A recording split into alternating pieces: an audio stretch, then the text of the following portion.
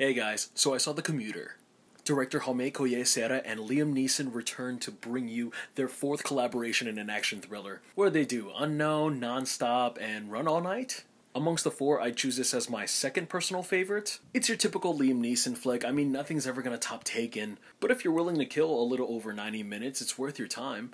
Has its influences, kind of like Non-Stop meets Murder on the Orient Express with a dash of Red Eye. We got the cast of The Conjuring here, Vera Farmiga and Patrick Wilson. Farmiga's performance was just flawless. I wish she was in the movie more of a vital importance, kind of like the villain in Phone Booth or even Eagle Eye. Wilson sticks out like a sore thumb. Whoa, wait, Sam Neill was in this movie? I love the cinematography, the one takes on the train, and all the action sequences. And there's not too many action sequences, which was kind of a good thing, only because we're dealing with Liam Neeson as an average Joe who just lost his job, ex-police. He gets pushed to his limits and does what anyone would do under pressure instead of falling into the heroic cliche.